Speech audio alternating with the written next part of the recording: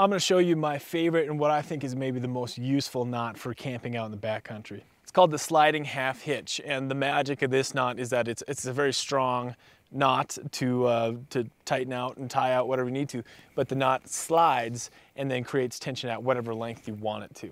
So the first step is very simple. I have my end of my rope, loop it around my post, and this could be your tent stake, a tree, a root, whatever you're tying to.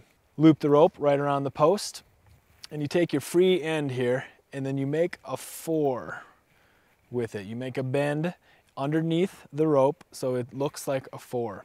And you can also think about this like a football goal post. So here's the bottom post, here's the top post. First of all, you're going to take your loose end and you're going to make 2 wraps, 1, 2, around the top post. You're going to make 1 loop around the bottom post and come back through the middle. Tighten it. There is your sliding half hitch. So this is a very, very, very strong knot, but the magic in this is that you can tighten and loosen it and the knot stays where it's at. So I'm pulling tension and I'm sliding the knot, it's staying tight. I'm going to pull tension, slide the knot, and now I have a super taut, strong line.